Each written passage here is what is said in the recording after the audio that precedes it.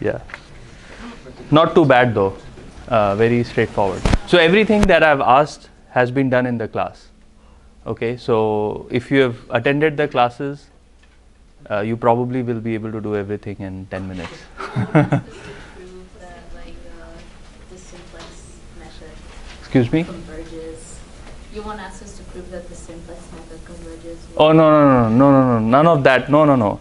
If it takes more than 2 sentences to solve problem, let's say 2a, then you are doing something wrong. Okay, you should be able to write the solution in 2 or 3 sentences for every part.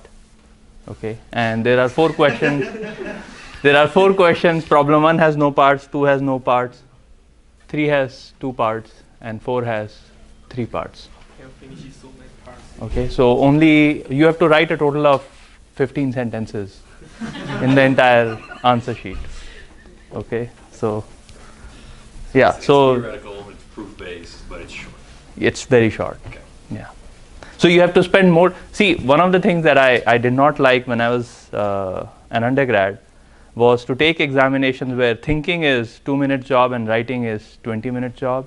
So I always try to create problems where thinking takes far more time than actually writing it up. Okay. It's a good thing or a bad thing? I don't know. Yeah, I don't know. We'll find out. Yeah. Okay. So we'll continue our discussion on Lagrange multiplier theorem today. And the first thing that I want to do is solve another problem using Lagrange multiplier theorem before we jump on to sensitivity theorem. So remember this problem of finding a projection. So minimize half x minus c square ax equal to 0. So this is something that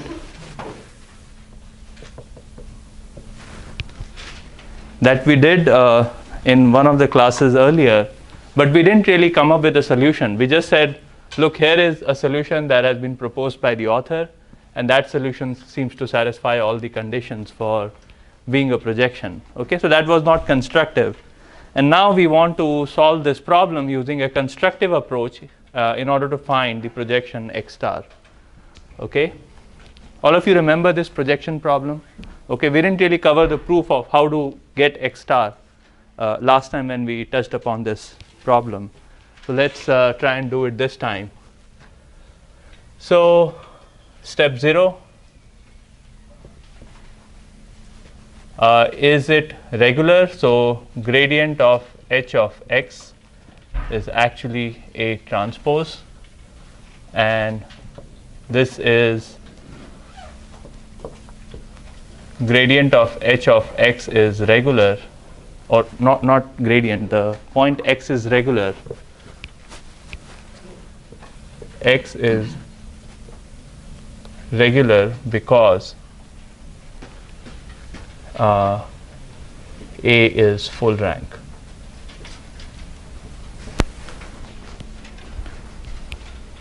Okay, so all the columns of A are linearly independent. That H again, that H is just the set of constraints.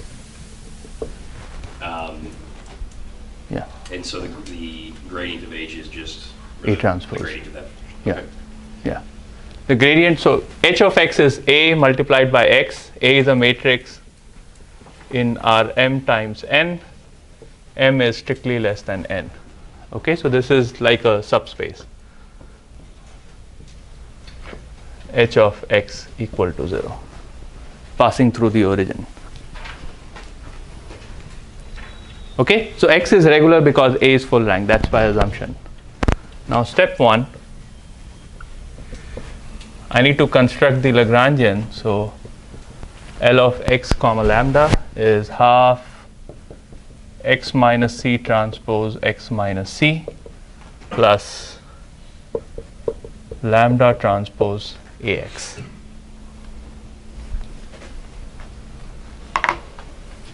Because that's F plus Yes. lambda H. Yes, this is my f, this is my h of x, and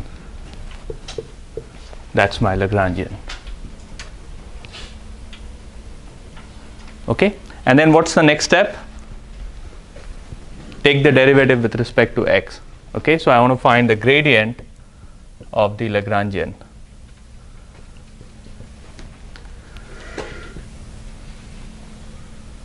Oh, actually,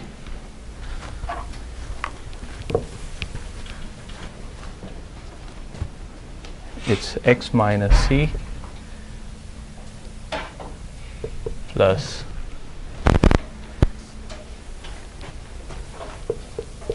A transpose lambda.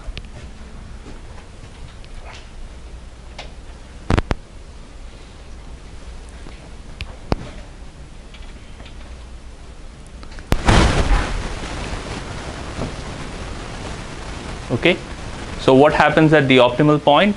The Lagrangian, the gradient of the Lagrangian becomes 0 at the optimal point x star and the corresponding Lagrange multiplier lambda star. So that would give me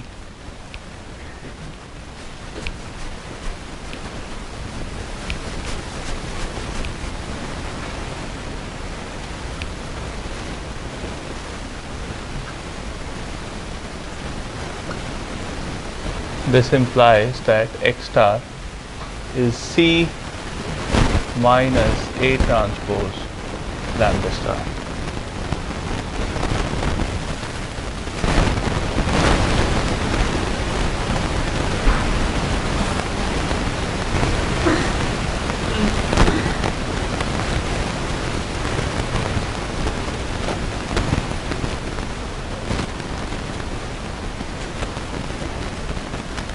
Okay, so what's the next step?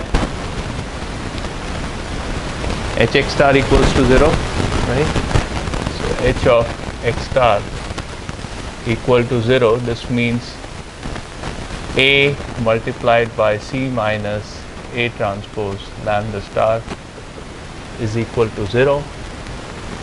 This means AC equals to A transpose lambda star, which further implies that lambda star is equal to A transpose inverse AC.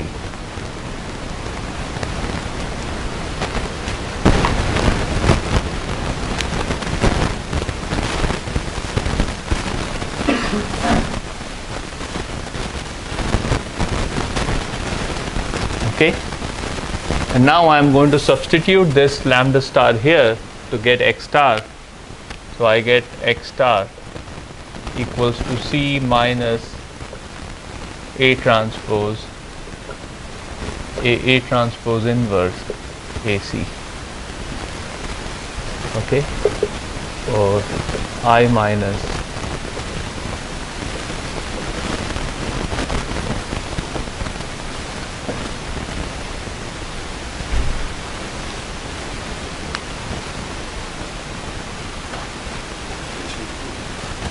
that's the proof.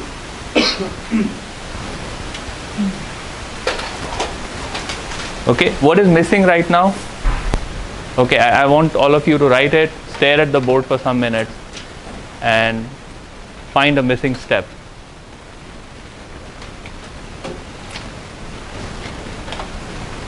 What's the missing? Sorry?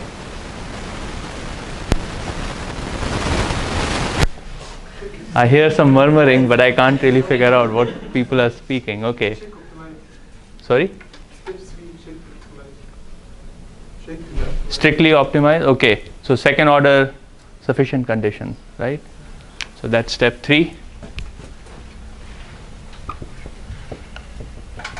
Second derivative of L is actually identity.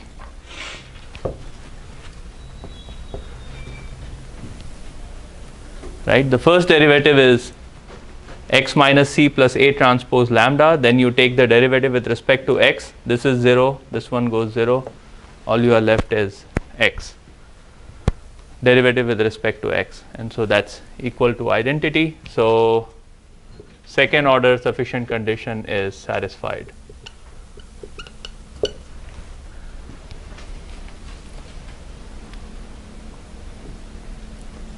Okay, so this is indeed the optimal solution.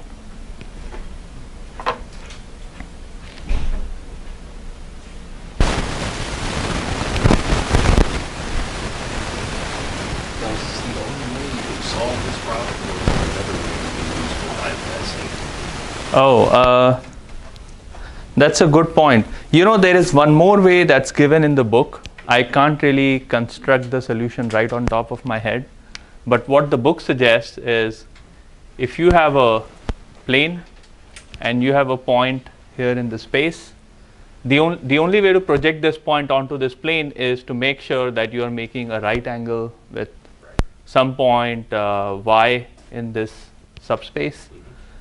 It turns out that all the normals to the surface are actually given by A transpose mu for some appropriate values of mu. But you still need to find what y would be, right? Only then, oh yeah, so you need to find y such that y plus A transpose mu is going to be equal to C. But I don't know how to find y. I mean, that's not useful because I don't know what mu is. Well, that sounds to me a little bit more like the geometric proof. Yeah, that's a geometric proof, but yeah, but you still need to find mu. Okay. What would be another way? No, I don't think I can come up with another way because ever since I've learned KKD like these Lagrange multiplier theorem, I've forgotten everything else. I've studied in optimization. We spent all this time learning steepest descent and right. Constraint optimization and here's a constraint optimization problem, and yet for some reason we have to use Lagrange multipliers right. to solve it. Right. Yeah.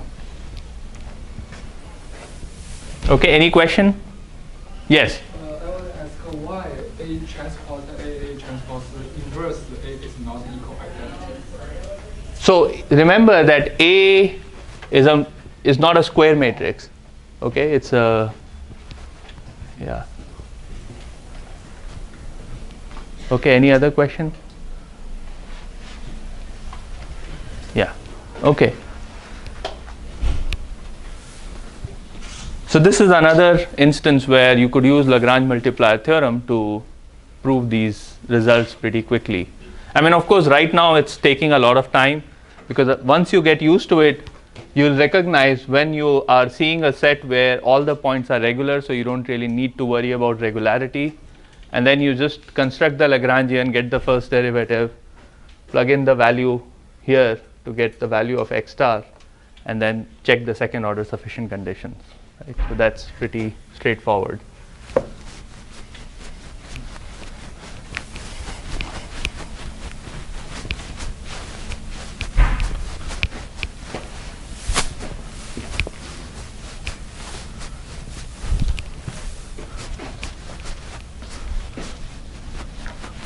Okay. So the next topic is sensitivity theorem. And I want to motivate the discussion from some problems in economics.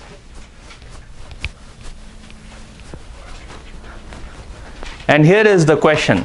Let's say you are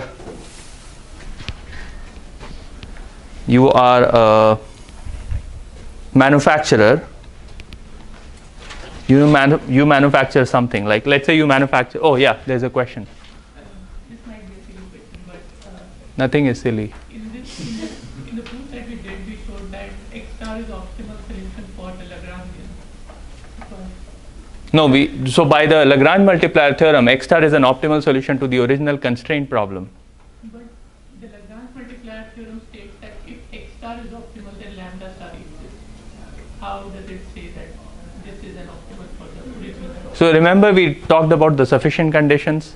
Yeah. So we said that if x bar and lambda bar satisfies some conditions, then x bar is an optimal solution to the original optimization problem, and lambda bar is the corresponding Lagrange multiplier. So that means we can convert any constraint optimization problem into a Lagrangian and solve it, and we get the same solution.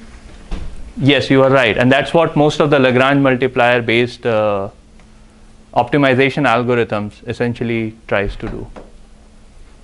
So we don't need any method Yes, we will exactly do that for the next, I don't know, 2 weeks. Okay? Yeah. So is Lagrangian just easier or is it faster or both? It's conceptually much easier. Okay?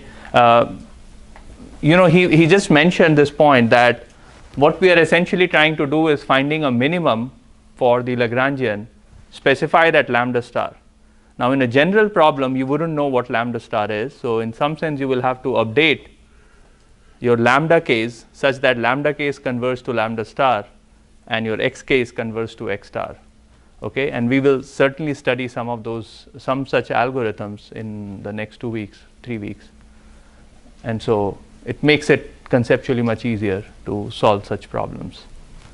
Does this only work for equality constraint or inequality? We will talk about inequality constraint as well today.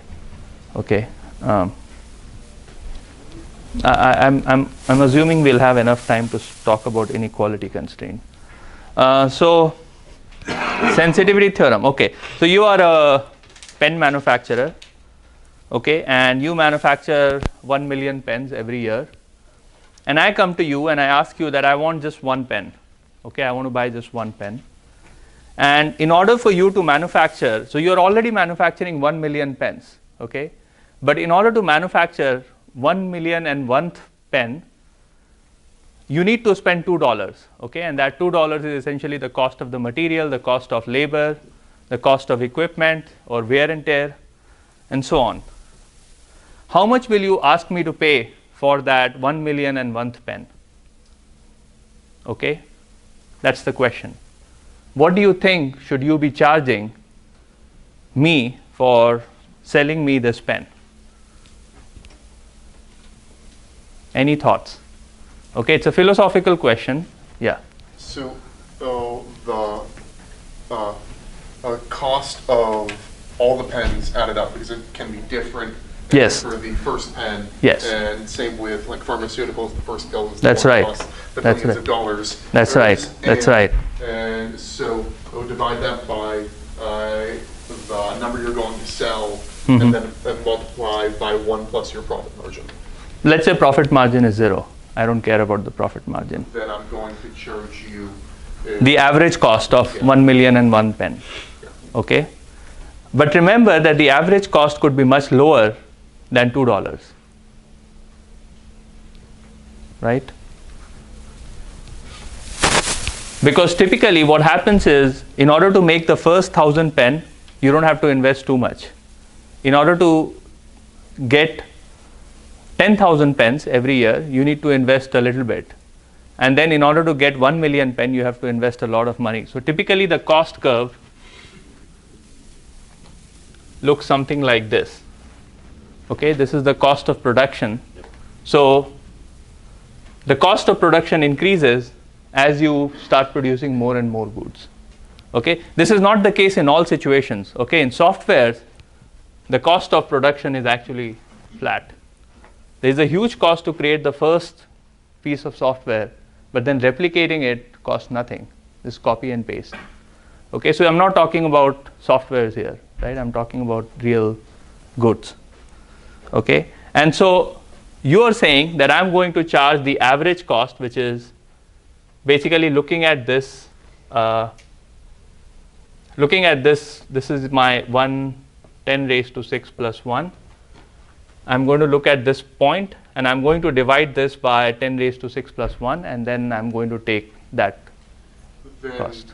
And if that's the cost curve, I would say we have some approximation, like if we only make pens in batches of 1,000, and I'm going, and if the assumption is I can sell the other 999 pens once they're manufactured, I will charge you the average of the cost of pen 1,000,001 through 1 million plus 1,000, and then that's how I would approach it plus margin. Okay, that's a pretty complicated approach, but certainly that's one approach. Okay, and by the way, that approach is useful in public transportation, charging $2.75 or whatever. That's how they come up with that $2.75. Okay, that's exactly shipping is working on that. Okay. But let's go back to, okay, what are the other options? There is, yeah, one hand in the back, yeah. Yeah, so charge the proportional to the gradient at that point. Gradient, why would you charge me the gradient at that point? The gradient is like sum of the per cost for one. Yeah, so $2 is what it cost me to manufacture this 1,000,001th pen. So you want to charge me $2. Yeah. Okay, and that's because you want to have zero profit. If you want to have some profit, you will probably add a little bit to $2, right? Okay. So one option is, look at the gradient here, and I'm going to charge you exactly equal to the gradient of this point. Yes? If you take my method and you make it so you're only making that one pen, they converge, because it'll wind up being a functional limit over a number and costs of the difference. So you'll just get relevant definition Right. of the derivative. Right. Yeah, that's exactly how he got the definition of derivative. Okay, so basically what you are going to charge me, according to him, is the amount of money it costs you to manufacture this pen. Okay, and this is exactly how prices are decided in a lot of markets where money making is kind of prohibited and the cost curve is increasing like this. Okay, so electricity market or water supply, these are the markets where profit making is kind of prohibited. You know, they don't want to make a lot of money out of these essential utilities. And so there, the idea is to charge you a cost that is equal to the cost of producing that good in order to serve your demand. Okay, and let me go back to the problem of electricity market, where I want to minimize the cost of producing electricity such that supply minus other demand equals to your demand. Okay, so I'm turning on these lights. There are many lights in this room. So let's say the total demand is about 1 kilowatt for all the lights in this room. So that's my demand, 1 kilowatt. And then other people may be demanding 10,000 megawatt. And then the supply will be exactly equal to 10,000 megawatt plus 1 kilowatt. Okay, and the question is, how much should you be charged? And the idea is, if I look at J star, which is the minimum cost with supply equals to other demand, and then J star plus delta J star, which is the minimum cost with this constraint. Okay, then you will be essentially paying delta J star to the company, to the utility company. So this is, when you see 15 kilowatts, 15 cents per kilowatt hour in your electricity bill, it's this delta J star that you're paying.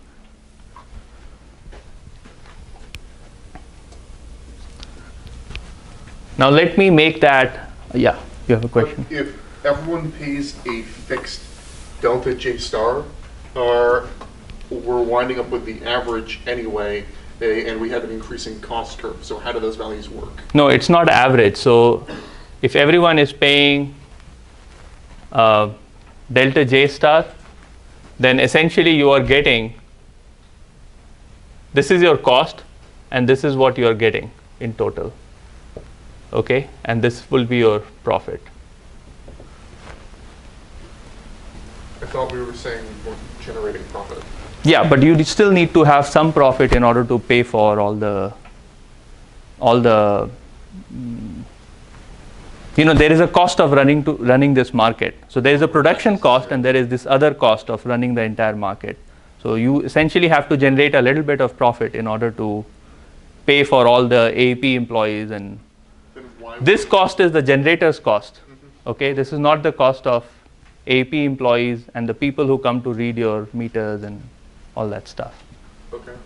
Okay, so there is still some profit that you need to make. Now this is This is not how Apple phones are sold. Okay, Apple phones, the marginal cost would be $300, but you don't pay $300 for Apple phones. You pay $600 or $700 or whatever, $900. Okay, so that's really the case where the profits are too high. Okay, and that's the case when the firms want to make a lot of profit out of a good with low marginal cost. Anyways, so going back to this this problem, let me try to formalize what this delta J star is going to be. So I have a problem where I want to define J star of u, that's minimize fx such that h of x is equal to u, and let's say the solution is x star u and the Lagrange multiplier is lambda star u.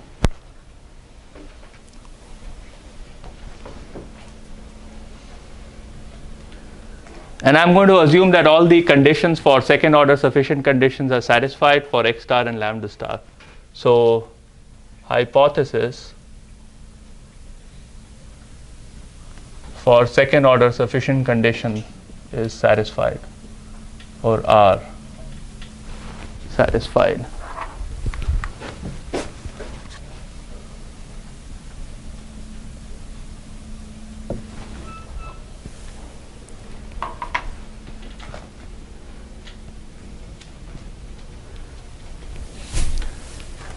It turns out that your gradient of J star of u is equal to minus lambda star of u. This is the gradient with respect to u.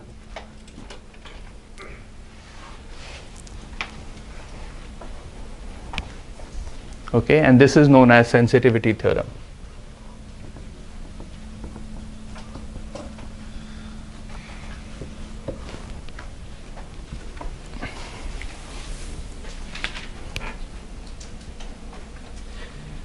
So this is saying we want to minimize some function f such that we have a discrete bound on our constraint, so and it's not 0.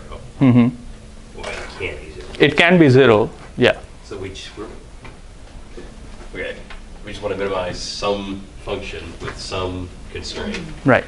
And we're saying that the gradient of this minimization, The value, the gradient of the value with respect to these variables is exactly equal to negative of the Lagrange multiplier. Okay. So in the case of this electricity market, what you have is delta J star is equal to the negative of the Lagrange multiplier. Or in other words, the Lagrange multipliers is essentially the cost of per unit of electricity. Okay, when you solve the electricity market problem, and you have done this twice. You have done this in assignment 3 when you are using manifold suboptimization to solve this problem, and then you did it in assignment 1 for an unconstrained problem, rather a constrained problem converted to an unconstrained problem. And there you saw that Lagrange multiplier had some meaning. And what I'm saying here is that the Lagrange multiplier is exactly the or negative of Lagrange multiplier is exactly the increase in cost for serving your demand. And this is of the order of 15 cents per kilowatt hour in the case of electricity in Ohio. Yeah. Is there another environment besides economics where this problem shows up? Well, because in economics it looks like it's only appearing due to the artificial constraints placed on utilities. Is there a problem domain where the same thing applies, where it's not so much of a natural utility legislative constraint? So I think probably you are under the impression that these cost functions are somehow unnatural, but they are not, because these are the operating cost of generators and the operating cost of utility companies. and so on. The way you were conceptualizing profit, Right. in that it's not the marginal cost, well, the cost of the item it takes to generate plus whatever margin I have to make, you generated it in a separate way. Is there a different way of conceptualizing the problem outside of economics? So, unfortunately, since I work a lot on engineering, economics kind of problems, so I haven't seen it being used outside the context of economics. Okay. So people do sensitivity analysis when they are doing, when they are investing in large infrastructure projects. Okay, so how many railroads should we have? How many lanes in a road or in a highway should we have? How long of a highway should we have, and so on? Or how much public transportation system, or what kind of public transportation system we need to have in the city. So people use sensitivity theorem in those situations in order to do the planning, and that's what I have read and I have seen. Outside of economics, I haven't seen it, partly because I don't read those literature. Okay, and maybe you will find some other literature where this is being used for something other than economics. Okay. But, okay, heuristically, Yeah. what we're saying is that the negative of the Lagrange multiplier Mm-hmm. tells us at the margin, if we add one more input, this is the effect it's going to have. Right. And so that, depending on how you state your problem, that could be applied to Right. any number of things. That's right. This is known as marginal cost. That's why it's sensitivity, right? Yes, Because that's- if we inject yes. another unit Yes. in the system, here's Yes. its Yes. expected change. Yes. So sensitivity with respect to U. Yeah. Okay. And typically, when you have supply equals demand constraints, the sensitivity, the U is what you demand. Okay. That's the minor change in the total demand that you make in the system. Okay, so let's say that we're in a developed neighborhood Mhm. and there's not been new construction for a while. Right. So at this point, there is no more discussion of adding on to the current load Right. of the grid. That grid is static. So if a new house gets built, and the new load gets added to the system, Right. for that new load, Yes. the U Mm-hmm. includes your consumption already, right? Yes. Okay. And so it's just it would really just be the marginal cost Yes. at a higher point in that. Yes. It will just be a marginal cost at a higher point. Okay. And so that will increase the cost for everyone in the society. Right. Yeah. And that has deeper implications. Right. So that's why energy conservation is important. Even though you might buy energy efficient devices, you want to conserve as much energy as possible because it will bring down the cost for everyone. Okay, and the same thing happens in insurance, same thing happens in many other economic systems. If everybody uses public transportation, the public transportation will be much better. But because people don't use public transportation, the public transportation becomes worse and worse, and you see a spiraling effect where nobody wants to take public transportation because it's not that good, right? So all of that so the sensitivity analysis has implications in those domains as well. So with the sort of cost function we have there, the profit margin of the utility for the amount of money they make for producing that increases, so on a percentage basis would increase the more energy they produce? Yes. So in the summer, the cost for energy is much higher than in the winters, assuming that people are using gas-based heating systems. So in the summer, the total demand is of the order of, I know about California because that market is something that I've studied. So in summer, the total demand in California is about 46 gigawatt in the peak summer. And in the winters, the demand is of the order of 30 gigawatt or something. So there is a huge jump that happens in the peak summer. And I'm talking about the peak load at the peak summer and somewhat of a peak load in the winter months. So the reason cost plus isn't used is because you can make more money using this method? That's right. Okay. Yeah. So that's why you don't want to, you want to control the utility so that their profits don't go out of bounds. Okay, because they can really charge a lot of money for electricity because it's an essential good for us. Water is an essential good. We can't live without water. So anyways, that's going into government regulations. So of course regulations change the cost function and the whatever constraints and all that stuff, but we don't want to get into that. But that is not to say that you should not know it, because many a times you will go into work in some industry and you will be asked to do, if you become a manager level person, you will be asked to do the sensitivity analysis in order to figure out whether you should invest in project 1 or project 2 or project 3 and what's going to give you maximum benefits and so on. So I want to give you an intuitive understanding of, not a rigorous proof, but an intuitive understanding of where this result comes from. So let's look at that.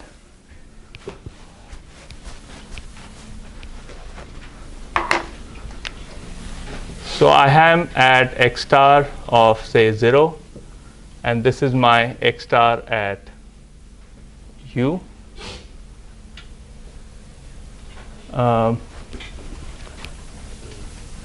And this is extremely small, so u is very small. And this is my delta x star. So I have gradient of u, j star of u, is equal to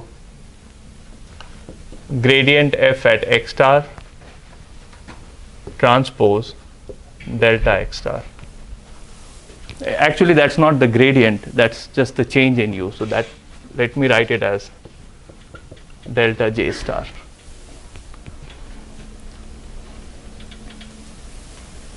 Okay, for very small u, the change in the cost is just the gradient multiplied by the change in x. Okay, there will be of course smaller term, norm of delta x star square, but this is negligible.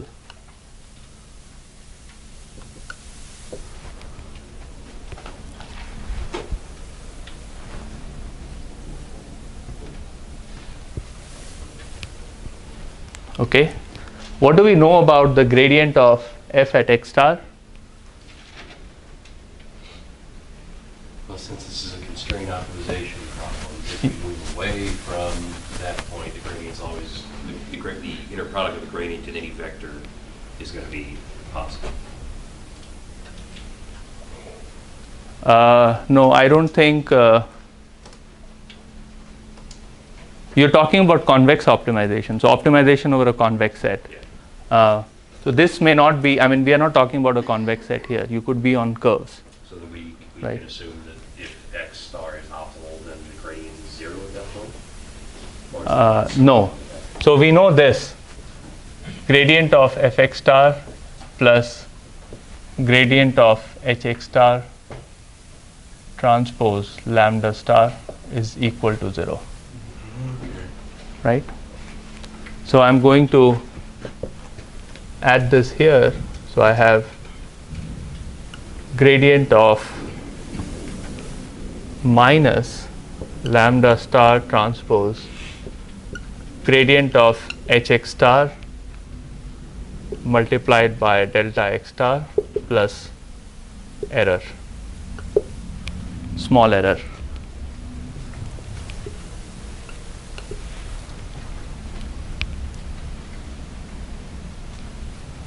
What is this?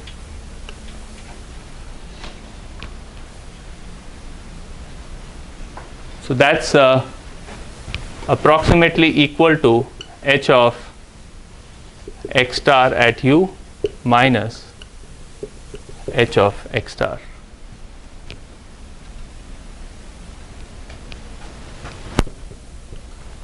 Which is equal to u.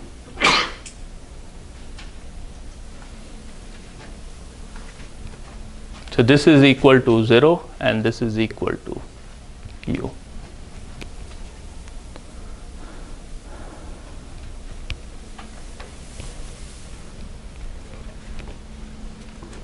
Okay, so from there we have that delta j star is equal to minus lambda star transpose u.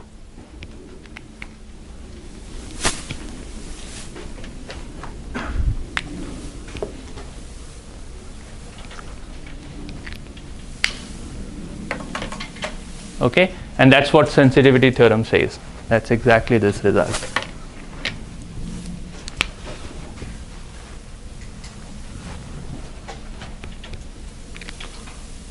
Okay, if you take the derivative with respect to u, you exactly get minus lambda star.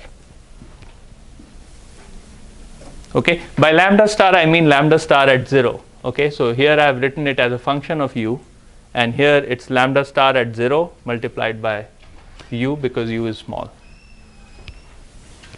Okay, of course if you want to give a rigorous proof, then you have to spend a little bit more time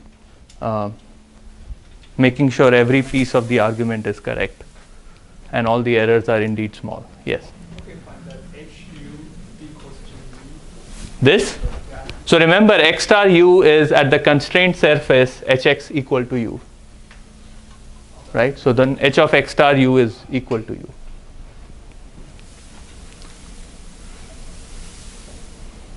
Okay?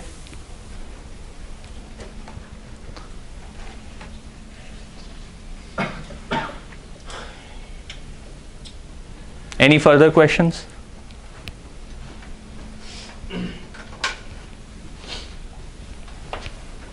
Okay, so let's talk about inequality constraint problems.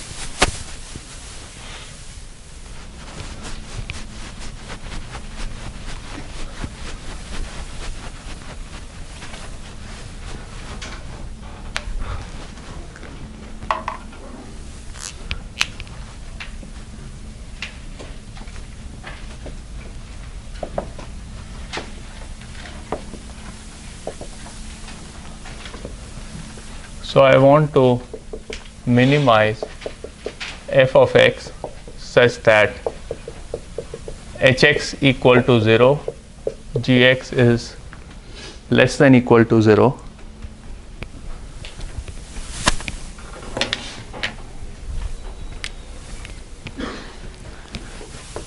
H is a function from Rn to Rm, and g is a function from Rn to Rr.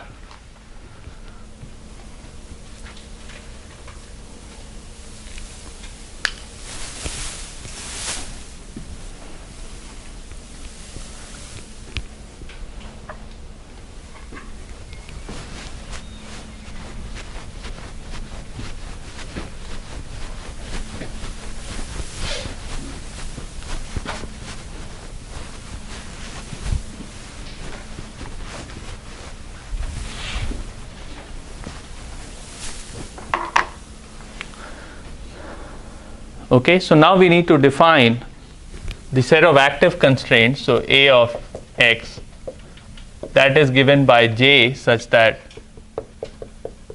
gj of x is equal to 0. This is something that's certainly familiar to you because we have used it in the manifold suboptimization method.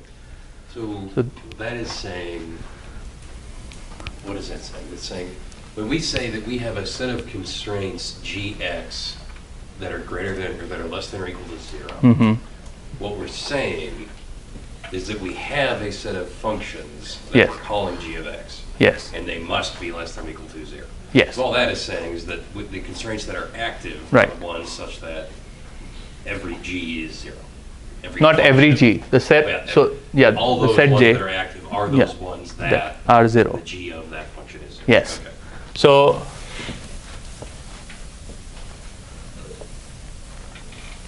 let's say we are looking at this constraint. So this is my g1, g2, g3, g4, g5 equal to 0. So these are all 0 lines. And so I'm at this particular point. Let's say this is my x. Then my a of x is, what are the two constraints that are active? So it's 2 and 3. Okay.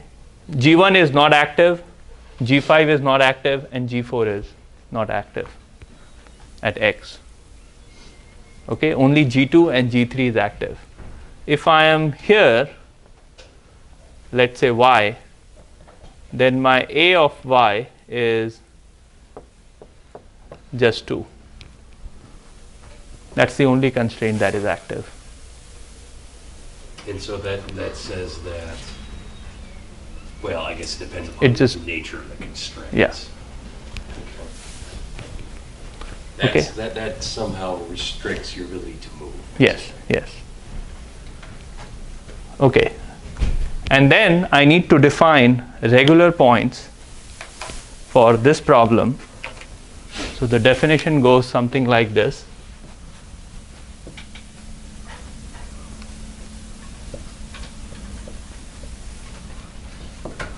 So x is regular gradient of h1x, gradient of hmx, gradient of gjx for all j in ax are linearly independent.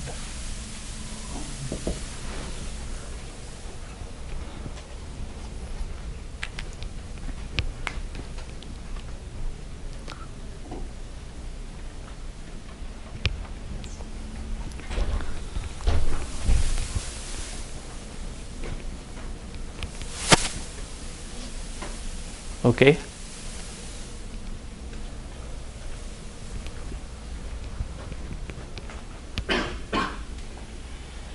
And we're not, so you can speak of a set of x, but if we're just to try to determine if the x I'm at right now is regular, Yes. then those are all just numerical vectors, and we're trying to see Yes. if the determinant is Yes. 0 or not. Yes. Well, not determinant, but rank. Yeah. Full rank or not.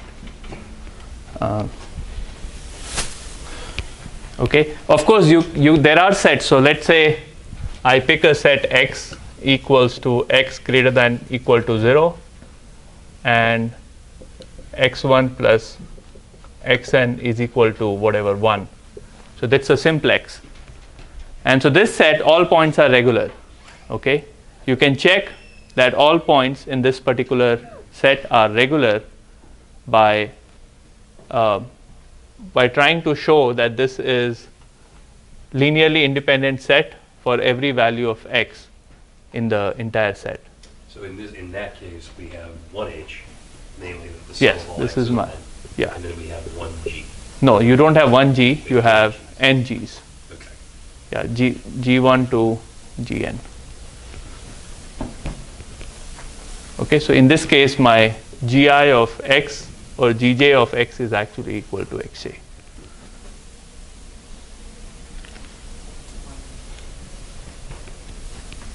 Question? Yes. So is this regular same to the regular form in the Lagrange case? Yes. So in the Lagrange multiplier case, we didn't have inequality constraint, right? So all we required was these vectors were linearly independent. But now, since we have inequality constraint, we need to expand the definition of regularity. However, what you note here is that you only need to consider the set of active constraints for regularity. If the constraints are not active, they don't participate in this definition of regularity. Okay. Now with this definition of regularity, the necessary conditions are, where do I write it? Let me write it here.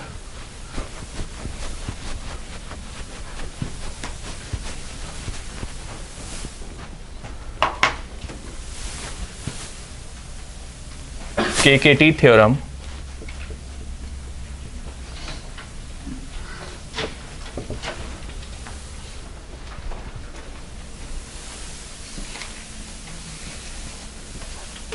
And the KKT theorem is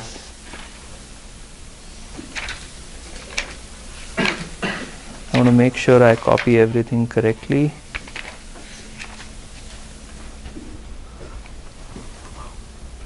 Okay, so I define my Lagrangian L as fx plus lambda transpose hx plus mu transpose gx.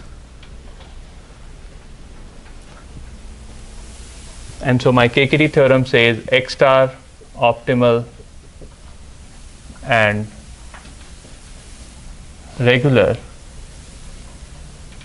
implies number one, the gradient of X of L at O. There exists lambda star in Rm, mu star in R such that gradient X of L at X star lambda star mu star is equal to 0.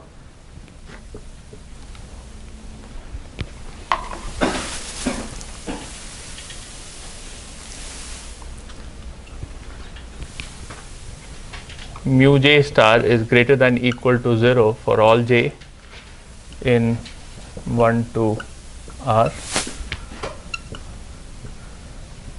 Mu j star is equal to 0 for all j not in Ax star.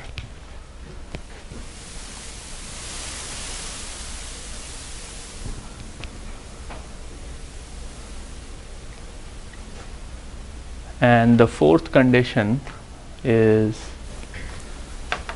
let me write it here. So fourth is d transpose second derivative of L, d is greater than equal to 0 for all d in V X star.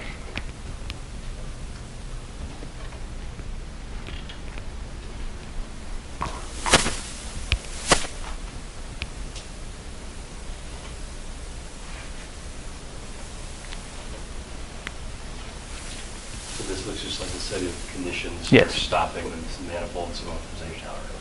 Yes. Not only that, well, yes, that is true. What I'm thinking is whether the manifold suboptimization, the mu that you see in the manifold suboptimization actually I'm assuming is that's a similar to this mu or not. Okay, I need to think about it. Maybe I'll get back to it next class. I need to think about whether the mu that you studied in manifold suboptimization is same as this mu or not. But anyway, so this is the famous KKT conditions. Okay, these four are the KKT conditions. Typically, people don't check this because the Lagrangian could be positive definite. The second derivative could be positive definite anyways. But these are the three most important KKT conditions that people talk about in many papers and stuff. So we'll talk about it in the next class, and I'll take any questions offline.